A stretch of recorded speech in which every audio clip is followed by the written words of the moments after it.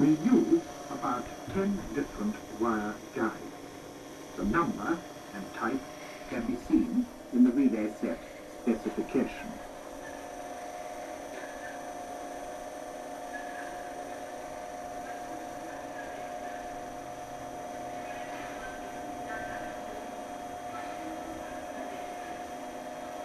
The operator then stamps the relays in the usual way.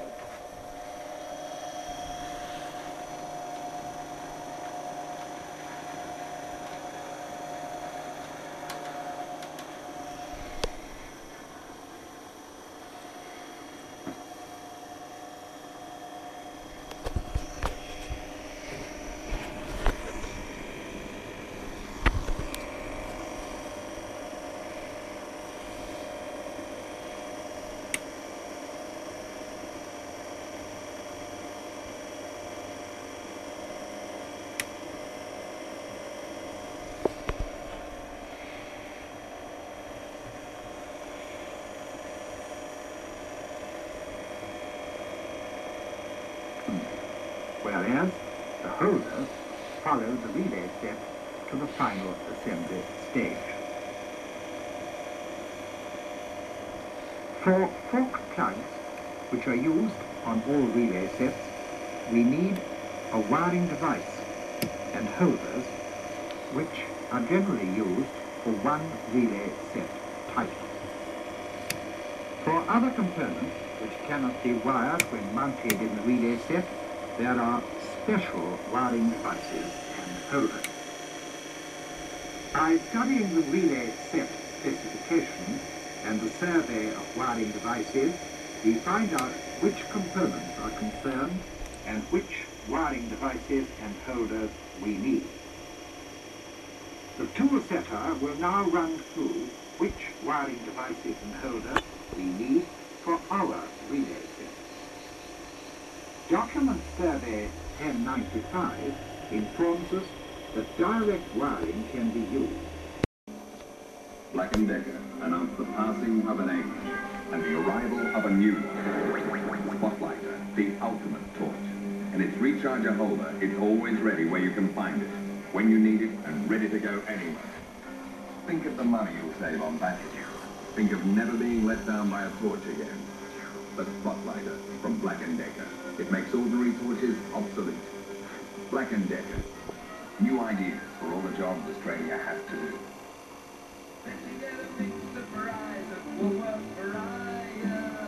It's sale time. Prices go down, value goes up. Traces down to half price, $1.88. Handy Nose Sharp value, 59 cents. Pure Chef and Jumbo, $7.98. Or knit your own, $3.48. Save on Sloppy Joe's, $6.98. Bet you can't beat that. Bet you get a big surprise at Woolworths Variety. Use bank card or lay by for later. Here in a performance of jumps and skills is the 1984 World Junior Champion, Victor Piqueto.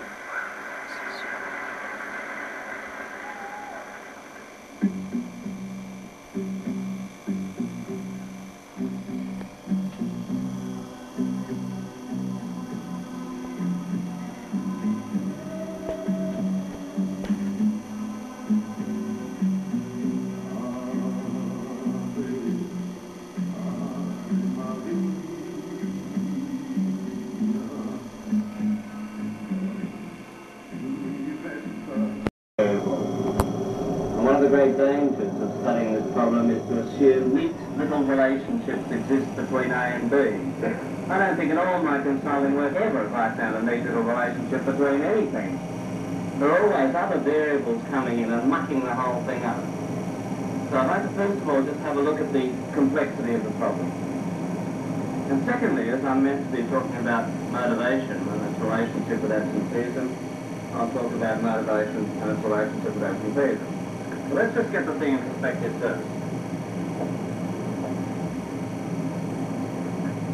If you're familiar with Rensselaer Lickett's work at Michigan, he has made the point that I am about to make.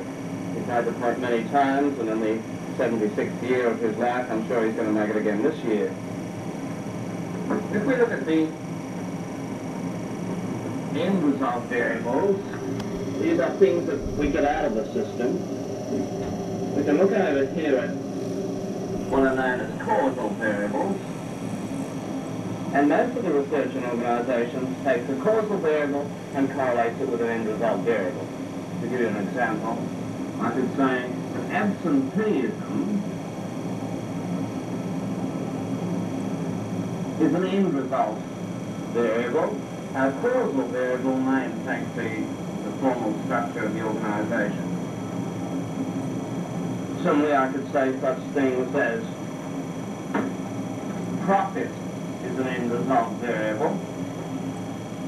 Such things as the market share would be an end result variable.